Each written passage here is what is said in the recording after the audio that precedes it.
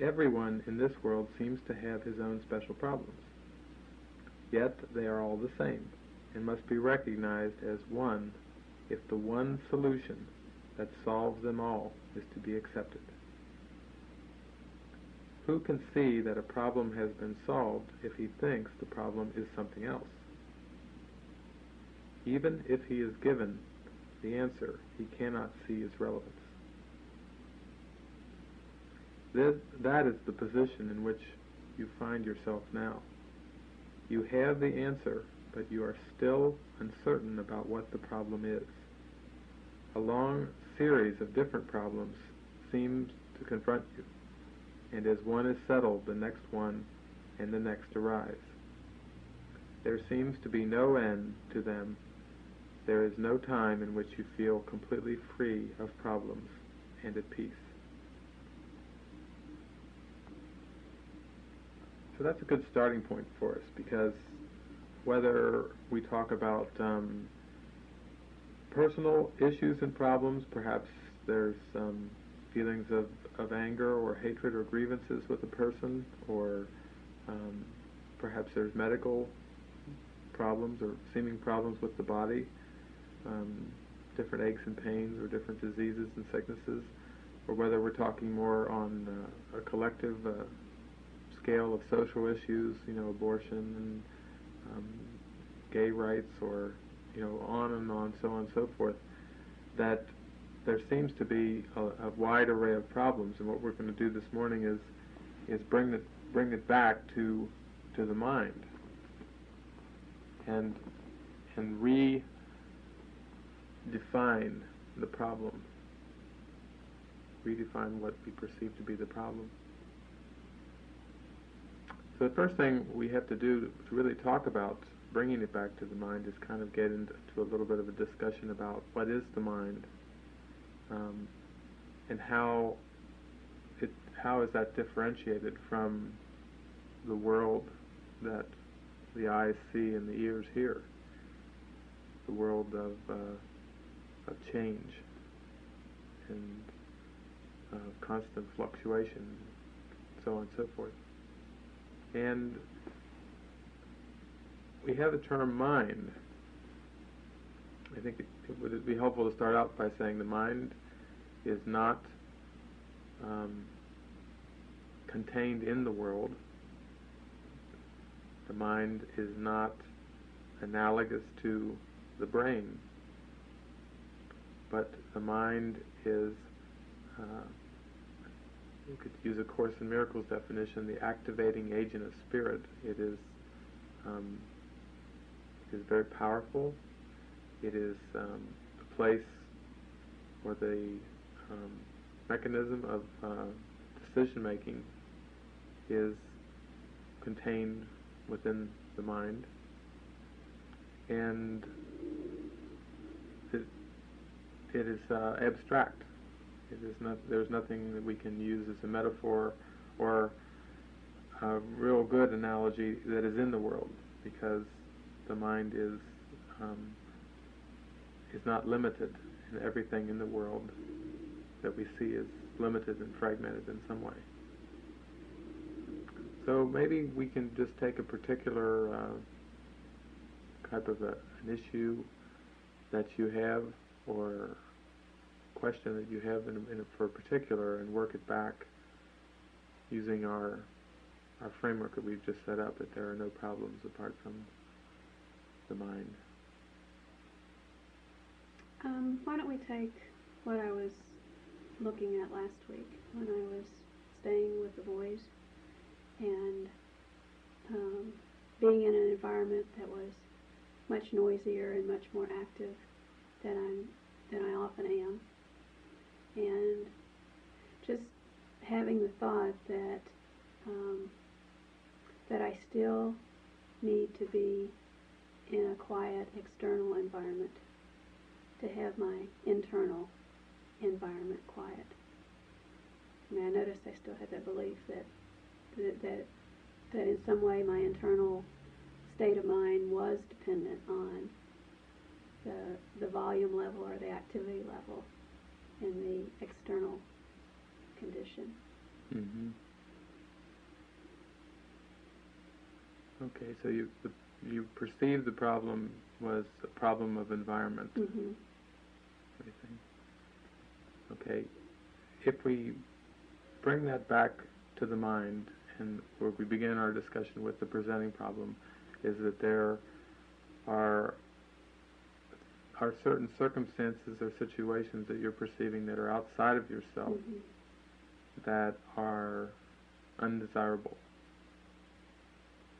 And if we bring it back to the metaphysics of the Course, you can see that one of the basic premises is there's nothing outside of you, and that the inner world and the outer world are not different, but are actually one and the same and simultaneous.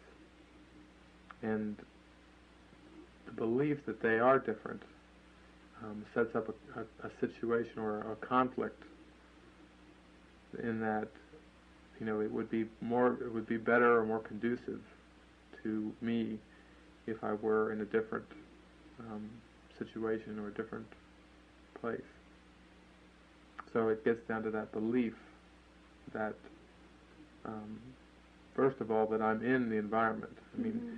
I think as we look and we listen to our words, that they really convey what we believe, and they can be used as trigger points or as clues to what we really believe. First of all, to believe that one is in an environment, it gets back to the belief that I am a person who is in the world and moving distinct from the world. There's a belief that I'm a person, I can act on the world, and the world can act on me. And in a sense, the deepest sense, we have a subject-object split. You know, the I am a subject in the world. I am a subject in the world. I subjectively perceive the world. I have feelings, I have emotions, I have likes, I have dislikes.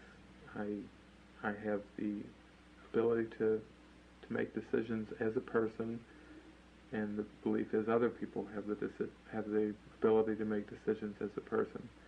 And so, in the ultimate sense, it's that split between subject and object that gets to the uncomfortableness that you feel in those situations, with a lot of seeming activity or noise levels and so on and so forth.